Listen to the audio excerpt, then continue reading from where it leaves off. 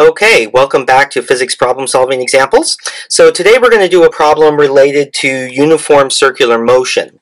Now, one of the most common applications of uniform circular motion is the production of forces by moving objects at rapid speed in uniform circles. Most of us encounter this in the form of a device called a centrifuge. We've seen these things in laboratories typically when we take chemistry or biology, but you can also use it in much larger applications, and in particular, NASA uses it in something called the Human Centrifuge. So this is a device that NASA has to train the astronauts. It's in a large room. You'll see there's a person standing over here on the side for scale. And this object, they stick the astronauts in chambers at the end, and then they spin it around, and the astronauts experience centripetal forces, which can be scaled to any size they want, in particular to the sizes that astronauts might experience when they fly rockets. So in this case, this human centrifuge, it's 9 meters from the center pivot point here to the chamber where the astronauts ride, and it's capable of producing up to 20 Gs of acceleration for the astronaut riding there in the chamber. Now, a space shuttle launch provides a maximum acceleration of just over 3 Gs. So what does that mean? That's 3 times little g, where g is the acceleration due to gravity on the surface of the Earth. So when I say you're experiencing a certain number of Gs, I mean you're experiencing gravity at a factor that's a multiple of what you would experience here on the surface of the Earth. And what we'd like to know is how quickly do we have to rotate this centrifuge to produce 3 Gs of acceleration, the acceleration an astronaut would experience on the space shuttle. And then as a second part of the question, we ask what is the speed for the maximum, for the 20 Gs of acceleration that the human centrifuge can actually produce. So this is a straightforward problem using the things that we've learned about relating forces to centripetal force. So in this case, we have a circular trajectory. That is the outer radius that the astronaut traces out when they're riding the human centrifuge. It has a radius we'll call r, and we're told in that problem that that's 9 meters. And then what we're told is that we want to know how fast it rotates. That is to say, what is the tangential speed at the edge of the circle, the tangential speed associated with the uniform circular motion as I go around this trajectory, for a given acceleration that the astronaut experiences out here in the center, or on the edge. So if I imagine drawing the astronaut's free body diagram at any point during the trajectory, there's only one force that the astronaut experiences, and that is the normal force of their chair pushing up on them towards the center of the circle. And so that normal force from the chair is the centripetal force in the problem.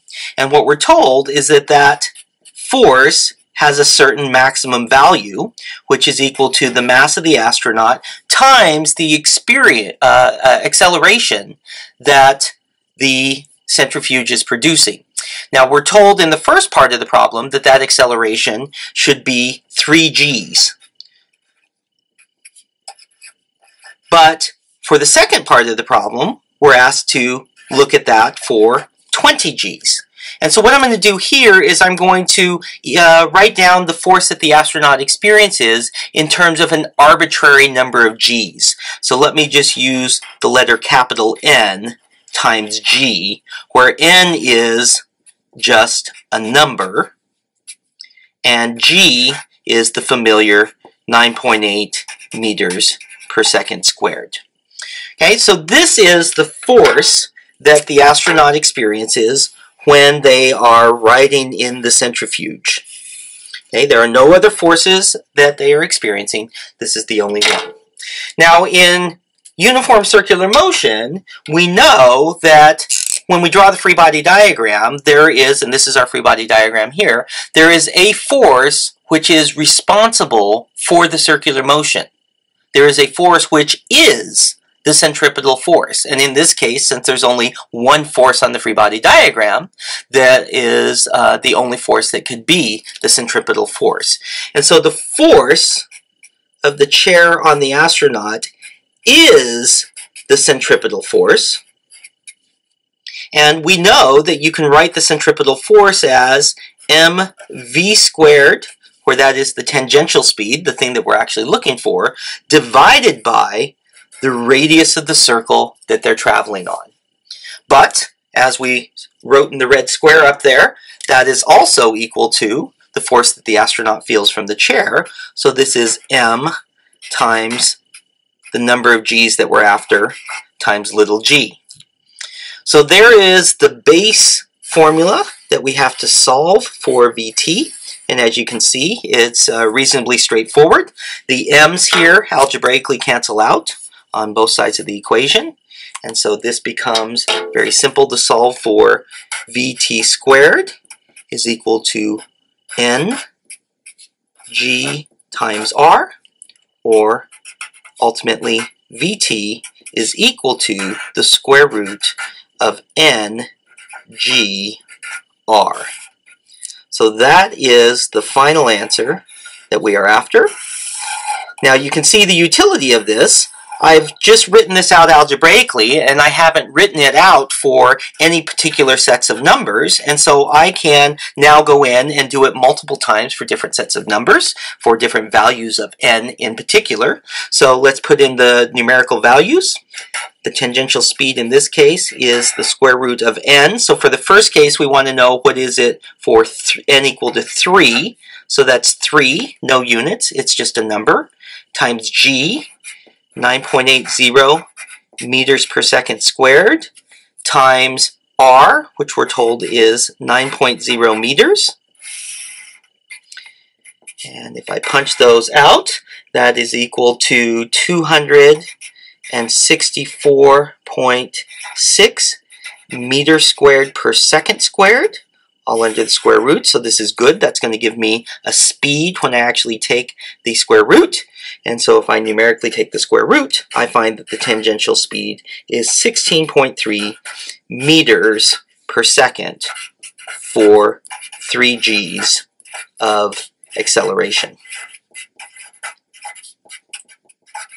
I won't write out all the numbers for the other case, but I know that if I punch in the numbers not for 3, but rather for n equal to 20, which is the maximum acceleration the NASA centrifuge can produce, I find that this will give me 42.0 meters per second for 20 g of acceleration. Okay? So that's an example of how these problems go for evaluating the tangential speed. Now, sometimes you may be asked for the rotational speed, not the tangential speed. And in that case, we're looking for the value of omega, the angular speed of the system. And the angular speed of the system is simply related to the tangential speed by omega is equal to v tangential over r. And so again, for the 3g case, that is just 16.3 meters per second divided by the 9.0 meter radius of the centrifuge. And if I do that, that gives me 1.8 radians per second for the angular speed in this case. And you can evaluate that number for yourself for the 20g case as well. Okay, so that's all there is to it. We'll do another example sometime. Good luck.